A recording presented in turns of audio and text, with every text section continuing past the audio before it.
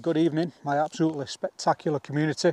I'm Steve and you're watching Homeless with Steve Outdoors. It's funny but it's true. So ladies and gents, just a quick update. This is day 10 of our homeless adventure. So first thing I did this morning was take the missus to work. I drove her down to our local town where she works. Came back and straight away I did a bit of camp admin. Basically just pulled all the rugs from the tent, give it a good sweep, just making sure there were no sharp stones or any sharp debris that could cause damage to the flooring. After that was done, I then got onto New Charter, which is our local social housing organisation, and the plan is that every Wednesday new properties go up to bid. That's how the system works here. To be allocated a home, you need to bid on the properties available. So I bid on 3, and when I added them to the basket and then applied for all 3 properties, I got an email to say only 1 had been applied for, which was confusing. After I spoke to a lady, she was very polite. She informed me I'd applied for 1 that was over 55s that I didn't see. I'm not far off that though. And I also applied for a 2-bedroom, which I'm not eligible for. So now I know I'm only eligible for 1-bedroom apartments for me and the missus, and there was only 1 property that was eligible for me today. So I got that out of the way with. I also then asked if my letter had been received from the emergency housing department to bump me up the band. Still no news on that yet, and when I asked her if she'd had any experience in the past of how long it was going to take, you know, for people in the past to be homed in my situation, she started off by trying to give me false hope, and I just said to her, look, just please tell me how it is. You know, I don't need smoke blowing up my rear end. If you tell me, you know, the truth of it, then I can prepare myself better for the next step. So she basically said we are inundated with applications. It's going to take a long time, basically. That's what she told me. So we can now again better prepare ourselves for the next step and make our situation a little bit more comfortable. We have got news on the caravan. As I mentioned yesterday, we have been very, very generously gifted a caravan, 3-berth caravan, or as you guys over in the States and Canada might call them, campers. It's a 3-berth, and again, very, very generously donated by one of you fantastic people. So Tony, I've been in touch with today. We have got movement on that. It is going to arrive next week. That is the only time he's got available and the only way he can have it moved to this site. So that's going to happen a week today.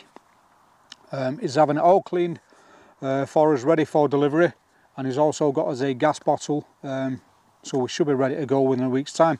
That means we've got a week left in the tent. It has pretty much become our home now, and it's been a fantastic shelter. I think I've said it every time I've been on the camera, but yeah, fantastic tent, great shelter. So once we take delivery of the caravan and it does arrive at site, it is a simple matter of trading it for the tent. When we took the tent down, the caravan is going to go in its place because we've already paid the 28 days upfront rent for this pitch.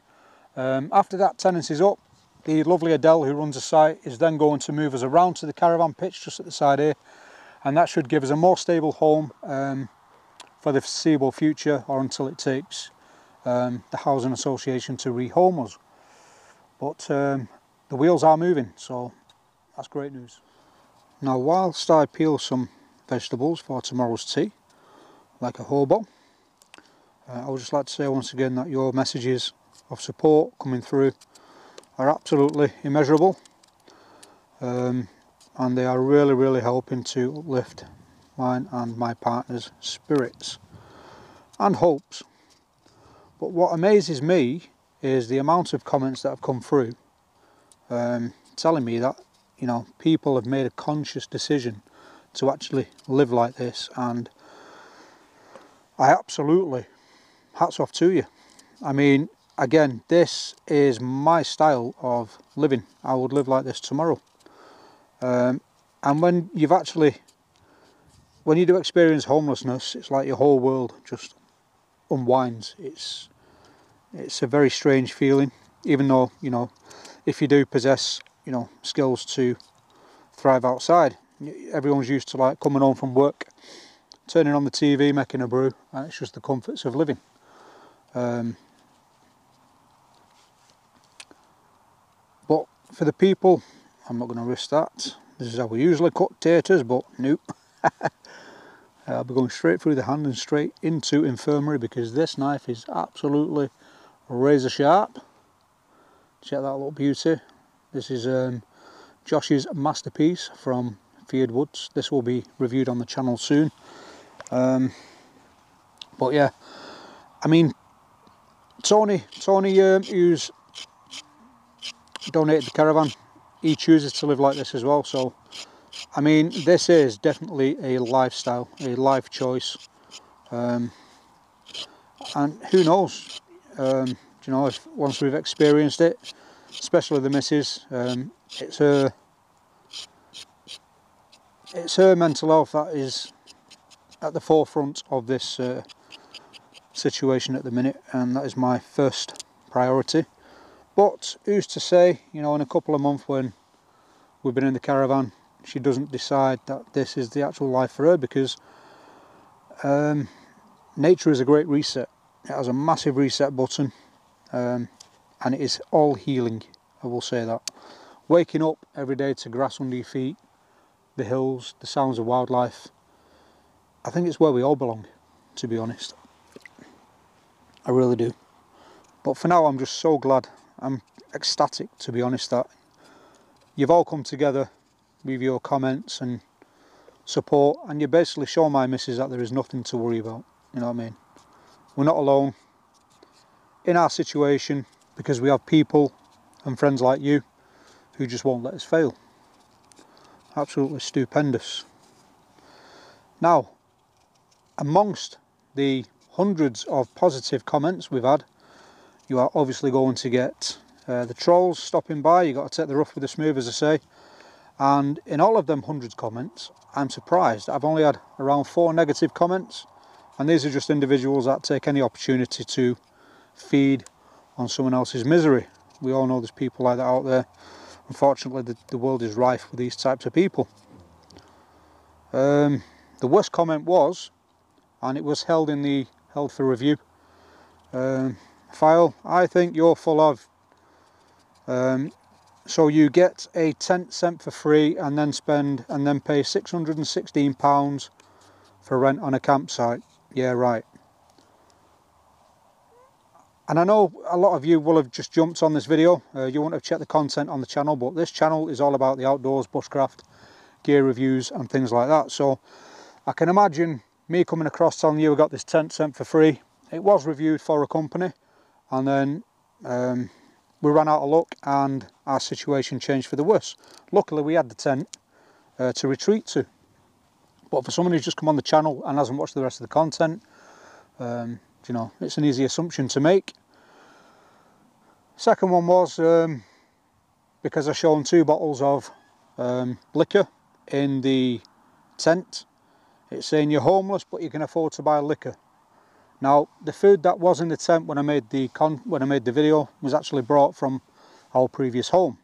And in fact, if you guys that follow the channel check the community tab, you'll see the 2 bottles that I've got in there were actually from holiday that we've just come back off. So again, someone just jumping on the bandwagon and assuming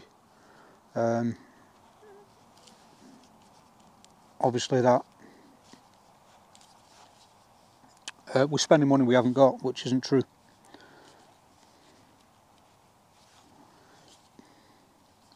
Being very careful with this knife because it is absolutely razor sharp, like I've mentioned. 1, 2, 3. But none of them matter when I've got hundreds and hundreds of positive comments. Again, a lot of comments are asking, they really want to support us and help with our situation. I really do appreciate that. I did hold off, but I've had that many comments asking for a Just Giving app or a Buy Me a Coffee app. We have made one today, and the link for that is in the description if you do want to. Like I say, your comments and support are more than enough for me and the missus, but it is there if you want to use it.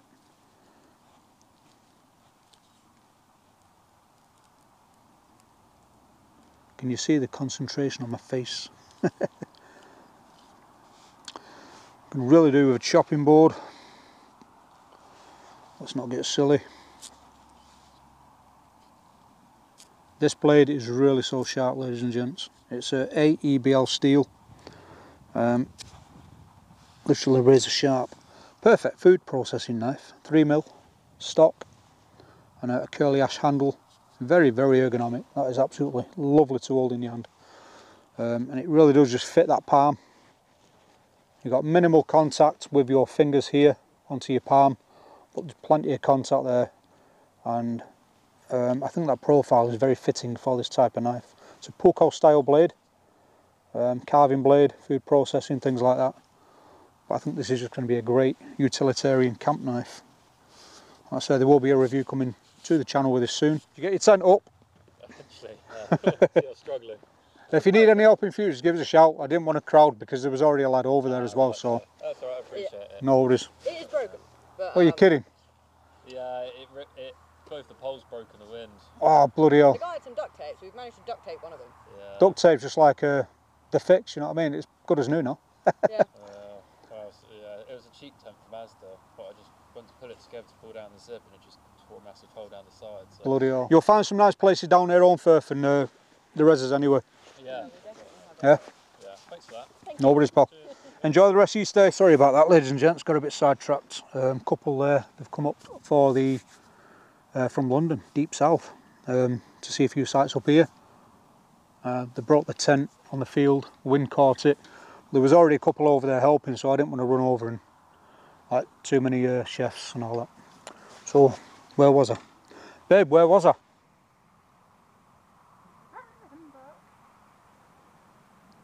Did I mention I'm homeless? And we're living in a canvas tent.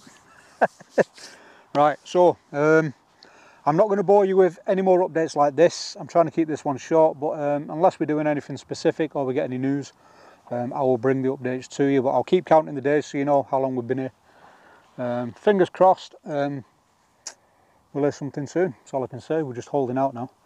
When that caravan comes, things will change definitely for the better then.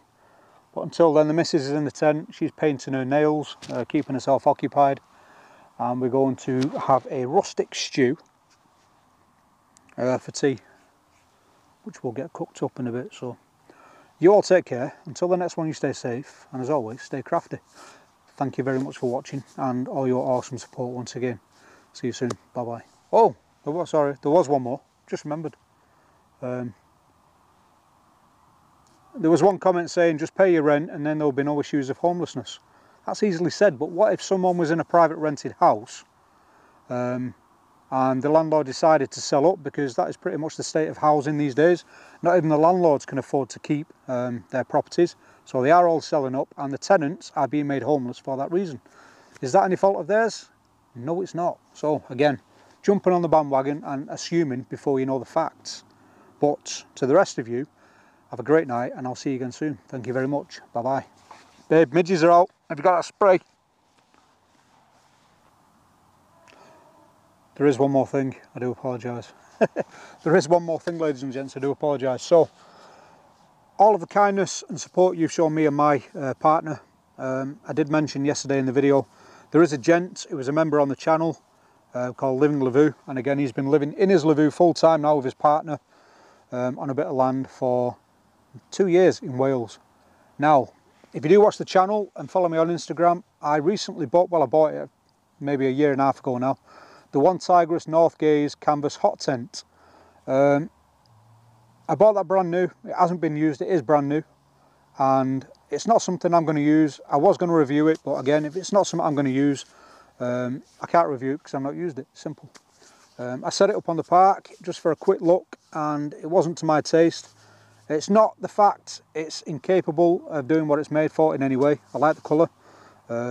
It's got a nice feature where you can lift all the front and create a canopy, but it is weighty and it's not ideal for anyone that's going to be carrying the kit around to camp. It's not suitable at all, and that is not something I'm going to be using even if I'm car camping, because I've got much bigger tents that are lighter, more room.